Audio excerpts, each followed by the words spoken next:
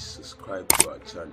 Please press on. The Lagos State House of Assembly on Tuesday said it would include punishment for parents of cultists found guilty of cultism in the amendment of anti-cultism law submitted by the state government. The House made the submission during plenary in Lagos after the bill had scaled through the second reading through a voice vote.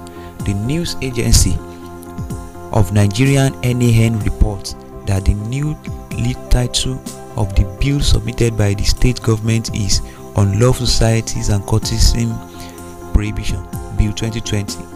The Speaker of the House, Mudashiru Obasa, said the punishment was to further prohibit unlawful societies and cultism in the state and for other connected purposes. Parents for cultists found guilty of cultism in the state might be liable for punishment if the bill for a law to provide for the prohibition of unlawful societies and cultism in Lagos and for connected purposes is passed, though we will also differentiate between the types of cultism in the country so that we won't solve one problem and create another. We need to look at the way and manner weapons are used. The existing law should be seriously looked into, Obasa said. Contributing majority leader of the House, Mr. Sanai Agumbiade Ikorodu 1, said that sponsors of cultism could not be captured under the bill. Agumbiade said that some of the cult groups had their sponsors. He said there must be a proof before suspending any student found guilty of cultism, adding that suspending a student weapon without proven guilty was already a punishment. There must be a proof before suspension, and suspected students should be investigated before suspension, while parents of students who engage in any cult group should also be liable, he submitted. Also contributing, Mr. Bola Yinusa Etiosa too said the bill was presented as if it was a new one, saying that it should be an amendment bill.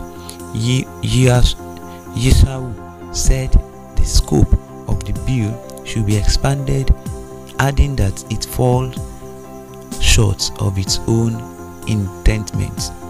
According to him, cultism is what we need to guide against. With the information we are hearing on terrorism, in his views, Rotimi Olowo explained the cultism was being practiced not only in the school's environment. Olowo noted that the bill should not be limited to schools as it's supposed to extend into the society. He cited examples of Aye Fraternity, 8-day celebration held in the constituency, which led to destructions of property. Olowo alleged that some police officers were even in the cult groups, saying the bills would name various cults activities in the state in the board. Also, Mr. Kehinde Joseph argued that the bill was not comprehensive enough. If you see what is going on, especially when the COVID-19 pandemic started, female beggars who sat along the road were impregnated and they gave birth to children. Who are the people that impregnated them? Some of the guys did so. I will also support the proposition that parents of those found guilty of cultism must be punished, he said. Mr. Yinka Ogundimu Agege 1 said that cultism was very rampant in primary and secondary schools. Ogundimu said the bill should consider punishment for those found guilty, while rehabilitation of the mirror or minor fund belonging to the group should be looked into. He, however, said students in tertiary institutions found guilty of cultism activities must be prosecuted to serve as deterrent to others. In his remarks, Mr. Desmond Elliott, representing Surulere 1, said the bill was not robust enough to cater for the larger society in the state. According to him, the bill looks childish to me. bill is supposed to take care of the orientation for the minors found culpable. NAN reports that other lawmakers took turns to comment on the bill. Obasa therefore committed the bills to the House Committee on Judiciary and was directed to report back to the House in 3 weeks. This is a very good step taken by the lawmakers in Lagos State. Cultism should not be allowed in the country.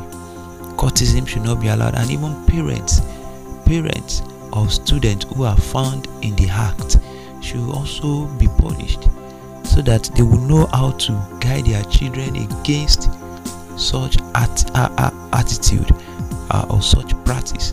It is cultism that gives birth to bad influences and wicked acts in society, robbery, killings and all that. So cultism should not be allowed to grow in the country, and this is a very good law and a very good bill passed. And another part of it that is so disheartening is the so-called securities, the police and some other officers of the law who are found in this cult of a thing.